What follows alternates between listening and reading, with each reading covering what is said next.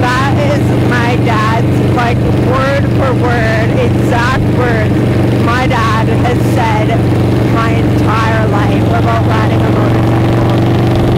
Like, literally word for word. Riding a motorcycle is the closest you will get to flying without leaving the ground. Yeah. And it's so true. Sometimes I think about it and I'm like, oh, it's almost like sad that some people just don't know the freedom. Because it really is freedom. Like, I was talking to a customer at work yesterday who I ended up giving a ride home.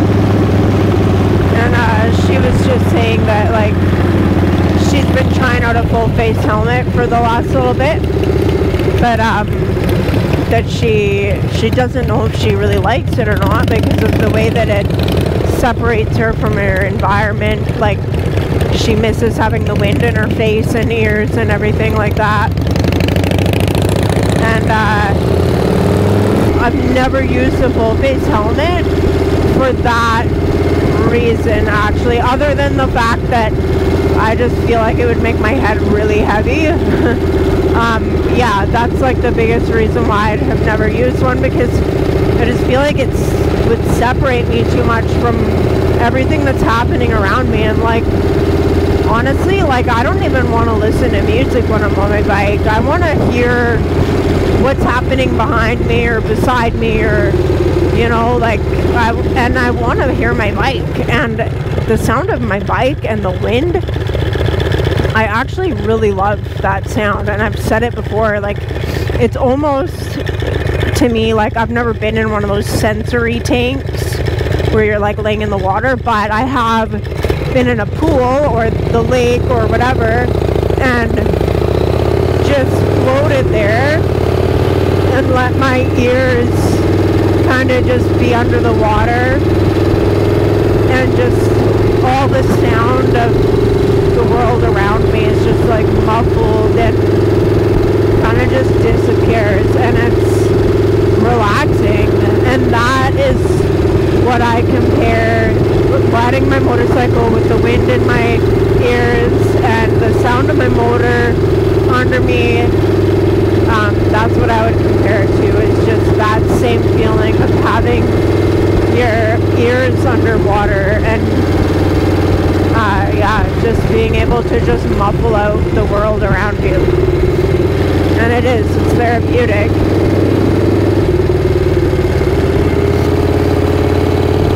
And the other day, actually, I was riding and I went to do the little wave, the biker wave, or whatever people call it. And I ended up like actually waving to some kid in his shorts and t-shirts on his moped. I thought it looked like a motorcycle from a distance, but anyway, I just thought it was so funny because like this kid just like didn't wave back, probably was just like shocked. And yeah, probably the first time he's ever had a wave from someone on a Harley. But then I was thinking about it too, and I was like, man, like all those like scooter kids, all these people who ride their scooters and their mopeds and stuff like that around, they all are like more hardcore than the guys who won't ride if it's like a little bit drizzly or kind of chilly or whatever, or snowy. And then you get like, you'll see all these like young kids or these scooter moped riders, and they're out there like in all kinds of crazy weather, just like, you know, without even the proper gear, riding in the rain and like only able to go like 30 miles an hour because that's top speed for their moped, but they're just like, yeah, riding through winter conditions and all that. And I just not gonna mention that stop sign, but anyway, yeah, it's so funny.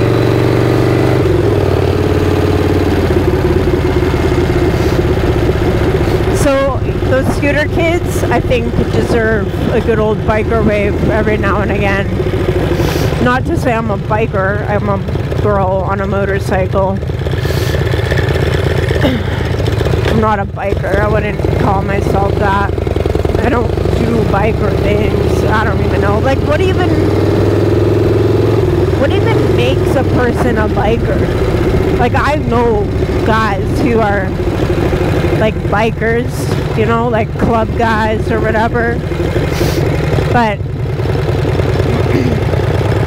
everyone else, if you're not like part of that 1%, then you're just an enthusiast, right? And that's just kind of how I think about it anyway. If anything, I'm a motorcycle enthusiast, as much as I hate the way that sounds. But I don't know if I'm a biker. I don't know what classifies you as one. I guess maybe it's about the passion that you feel for it, where like I can't imagine my life without a motorcycle in it. Can't imagine my life without a Harley in it. And I want to work on my bike. I want to be the one to fix it. I will spend the last of my money getting parts for my bike if that's what's needed, so I can get on the road. So I don't know, is that what classifies you as a biker? Can't imagine my life without my bike. Some old man was at my work when my bike was parked out there. I didn't go out there to talk to him because I was working, but I guess he was eyeing up my bike, and he had made mention to one of the guys that I work with that he would offer me $60,000, $60,000 to $70,000 for my shovel head. And I don't even have to think about it. It's just a straight no. And you know what, honestly, even if someone were to come to me and offer me $1 million, I still would probably say no. Like, honestly, because I feel like I would regret that for the rest of my life. Okay, maybe if it was like 2 or 3 million, and I know that I could take care of like a lot of people that are in my life, then I would probably consider it.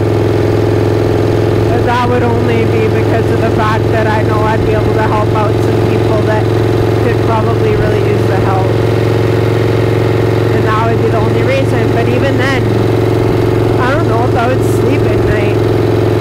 Because like, I would never be able to do anything to have this bike again, or anything that would ever compare to it.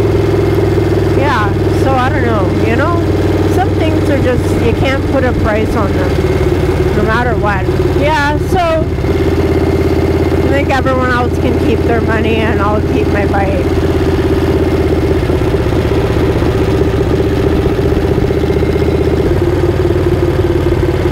Anyway, home time. Nobody behind me. This corner sucks because people just fly up this road like idiots.